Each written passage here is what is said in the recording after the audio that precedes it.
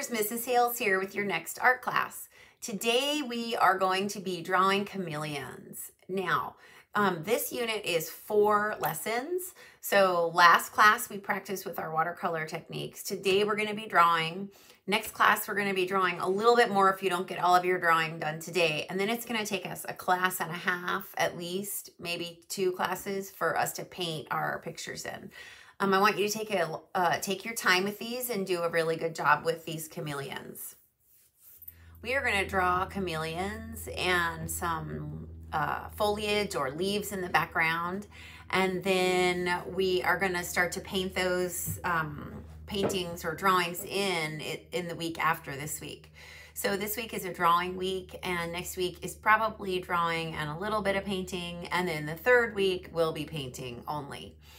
Chameleons are found in Africa and Asia and Madagascar, a little bit in Asia, in Southern Asia, like in India. That's where they are indigenous to or native to. And there's over 180 different species of chameleons.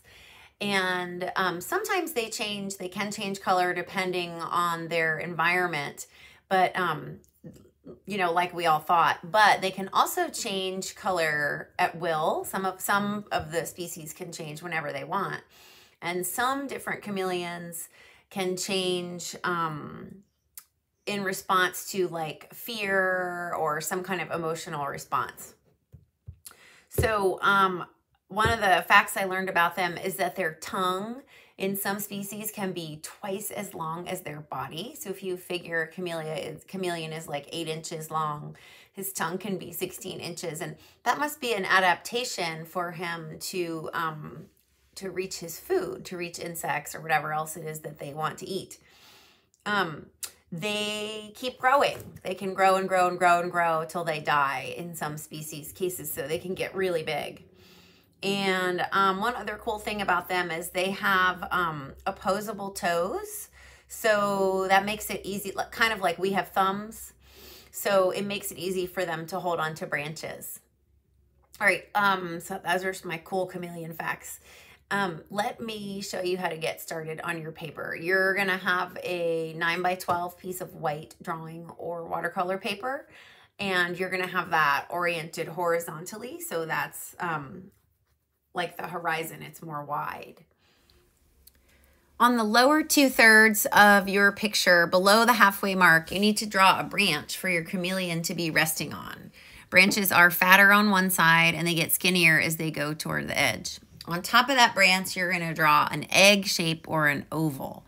And then you're gonna draw another smaller egg shape or oval at a different angle, and you can see my angles here, and that's going to be your head. You want to connect those 2 ovals because your chameleon needs a neck. So the neck is where you're going to connect the body oval and the head oval. Now you're going to draw his tail. A lot of students like to draw the tail in a spiral. You're only going to draw one line for your spiral because well, this will make more sense later, but one side of the tail is also the other side of the spiral. So you don't need to draw both sides of the tail. The legs are drawn like greater than and less than symbols. And the front leg is pointing back towards the body, and the back leg is pointing up towards the head. So they're kind of just like rounded V's. I'm just gonna clean up some of my guidelines, my ovals. Now I want to draw his hand grabbing the branch. I've got my thumb on one side and the bulk of the hand on this side that you can see. What I just drew was his back leg. Now I'm going to draw his feet, which are a little bit bigger than his hands, gripping the branch. And now I'm going to give his head some form or some shape.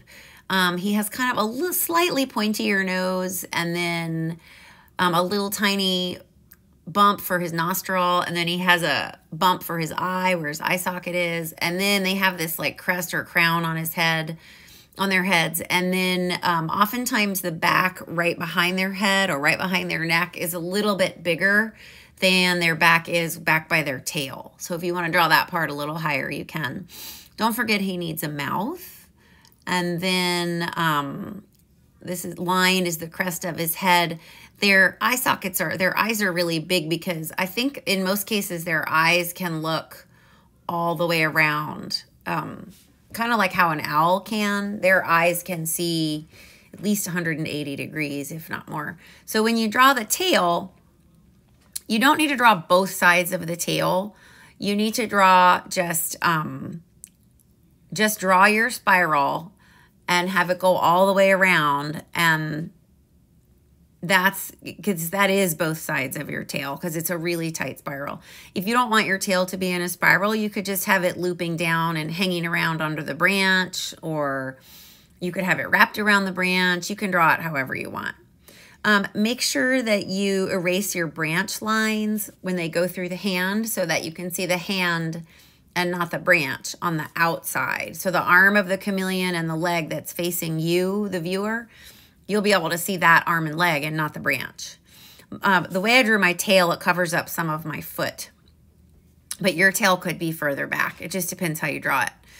Now I'm going to put these curved lines going around him, and that's going to help my chameleon look like it has form or shape and look like it's rounded. For most chameleons, their toes are broken up into two groups. So they have a grouping of 2 toes together, kind of like where our thumbs would be.